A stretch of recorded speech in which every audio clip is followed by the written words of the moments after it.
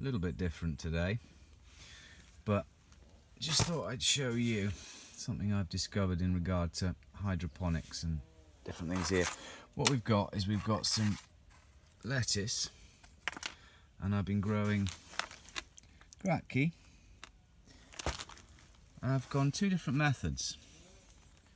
I've gone with this. As you can tell, there's a bit of algae, so it's not great, but my point you'll see in a minute is valid.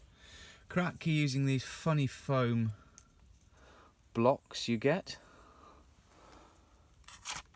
and Kratky using Rockwool. So these are these foam things, and the honest answer is the roots just can't get out. They cannot get out. So here we go. That is the same age, planted at exactly the same time, in just a chunk of any old Rockwool as that and that.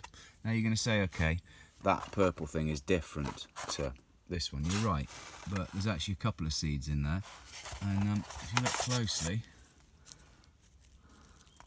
there is actually, look, see that one there is the same as that one there, and then this one here is the same as this one here.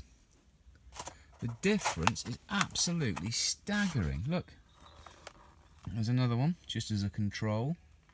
Oh no, sorry, no, it's more of a sample. There's another one, and look, here's one that I actually took out of the Rockwool, not the Rockwool, of the bloody